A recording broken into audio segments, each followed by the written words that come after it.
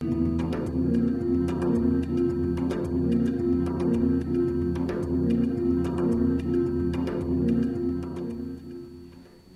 and welcome back to Weekend Edition. This is Rehash, where we recap the big stories of the week. And ladies first. So Issa, you have to go first. What was the big story for you? Okay, well this week one story, I covered a lot of FestPac related stories. So one, we know everyone's gathering their resources. It's only 60 days away, less than 60 days away. So people raised concerns that DepCorps officers were working on duty at Paseo, building huts. And we did a little investigating and found out that it was actually true. DepCorps officers were on duty working, building the huts. However, they were not getting hazardous pay, and they were not getting overtime pay, but they were getting paid. And so, you know, this is all, like, all the government agencies are just working together to get this done. Nate tonight did say that he's not sure about the specifics of the situation, but with FestPac 60 days out, they're doing everything they can to prepare Guam for this huge regional event.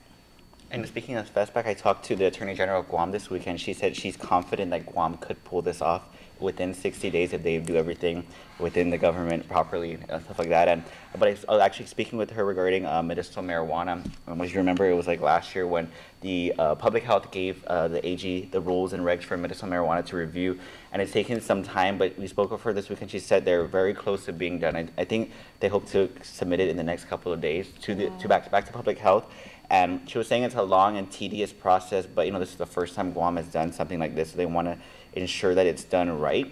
And you know, Guam doesn't have an industry for this, so they want to ensure like cultivation and leases and laboratories, they all fall in line with each other. So yeah, we should be expecting that in the next few days. And this is a perfect segue to my story, because I actually covered a former JRMS teacher, that's Jose Rios Middle School in PD.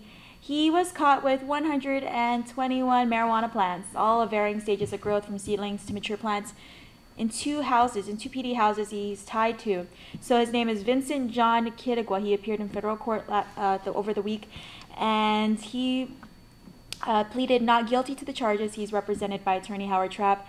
And again, what the court document said was that he told police or investigators that, hey, he was getting ready to be a licensed grower. He just happened to be a little too soon, or we're not there yet. We're not there yet. So but, he might be one step ahead. He had from really the good government. reason, or not good reason, but it was back in 2014 when it was passed. So people have been waiting for a long time for this. 121 marijuana plants. How about you, Jason? Well, what I was working on this week had nothing to do with marijuana, which I guess is a good thing. But peddling back to everything that we're doing with FestPac, Sabrina has been working on this series that, of course, shows on TV at Wednesday nights every 6:30, E Historiata. It means our story, and she's basically profiling the various delegates that make up our Festival of Pacific Arts team. So the Team Guam approach, and you know, like this week she did the group that's producing theatrical presentations, and last week she did something on carving and weaving and stuff like that. So it's a real chance for everybody to get a really good look at and become aware of and get to know the people who will be representing our island and sharing our culture with everybody else. But you know, that's all over YouTube, it's on Facebook, it's in the app, it's on the web and everything like that. It's getting a really good response, and it's letting people know exactly who's going to be promoting us to the rest of the world. And speaking of social media, that's probably the best way you can reach us. A lot of our news tips are coming from you at home. The pictures, we love it. Any news tips, you can email us at reporters@KUAM.com, Facebook, Instagram, we're there, we're everywhere. And the Snapchat thing, we must add before we go, we had a contest of Batman versus Superman. Those snaps that you guys were sending us were incredible. They were really, really, really creative. Okay.